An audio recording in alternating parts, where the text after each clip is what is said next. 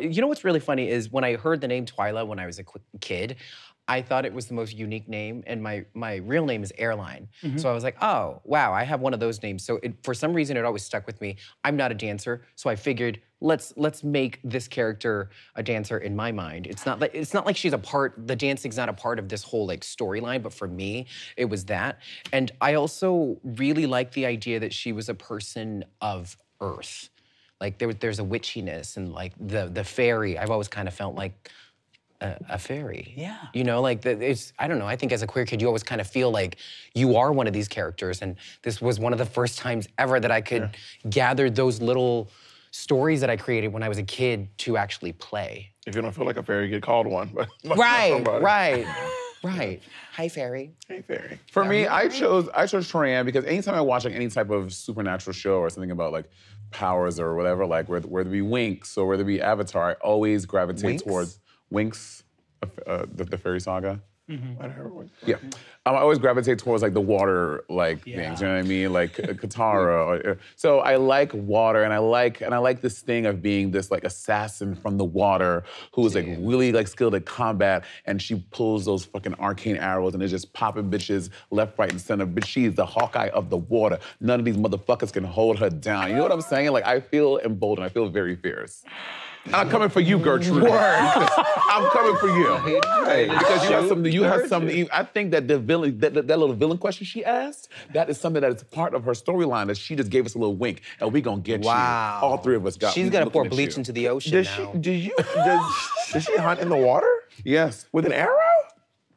They're arcane arrows, baby. You don't. I'm asking. She can't swim that fast. I can swim very fast. With your arrows, but with your legs. But my arrows swim faster, baby. With your legs in the water. Aquaman has legs in the water. He can swim fast.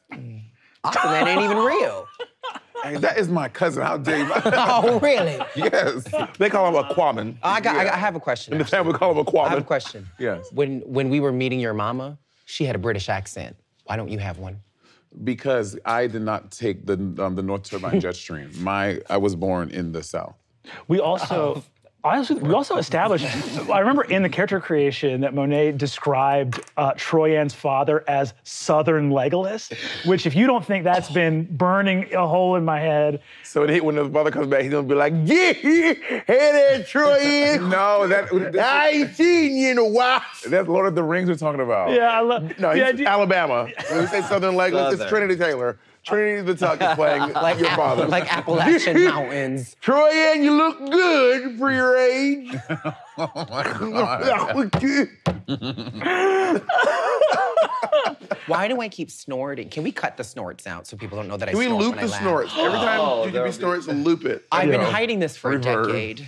Yes, we'll No, don't cut it out. It's really cute. We'll roll a die after we wrap to decide if we either loop it or cut it. Naturally. Roll a stealth. If you get a 20 stealth, we'll cover up the snorts.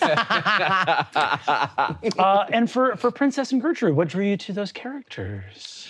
Well, when I played in middle school, I wanted to be like sort of an elven like wizard, but I don't who had like pretty long hair, and now I'm like I do drag all the time, and she's like pretty and she has long hair, so I'm like I wanted to be like a big strong beast. Yeah. Yeah. I love that. But I love too, there was in the pitch for Princess the idea of being an orcish barbarian, but still being from a noble family. I loved the idea of like, that just, I love that juxtaposition that creates a lot of texture of like, yeah, I like am a raging warrior, but like, we had a manor house, you know, like we had like this lovely, you know, like the faux hammer family. Servants' quarters. Carnes You gotta pay my servants a quarter. Yeah. You know, I chose my character because it's really, Gertrude is really the opposite of me. She's a loner, I'm a social butterfly. She's, I mean, I love the idea of like playing this character that I don't get it, because I'm also not like secretive. I put all my cards on the table. I have no secret skills. You know, your hidden talent, I don't hide the talents. I put it all out there in the beginning, up front. So I'm really excited to play this kind of like loner by myself. I don't really talk to people type character. And I just really love playing names. Like Gertrude, my name is Bob. Like I love an extravagant person with a very plain name. Something about it really tickles me. I love that. Like someone who's just like extravagant in their names, like Claire. The mage who lives by the river, her hair long to her ankles, knuckles. She has 8 fingers on each hand, and she goes by the name Claire.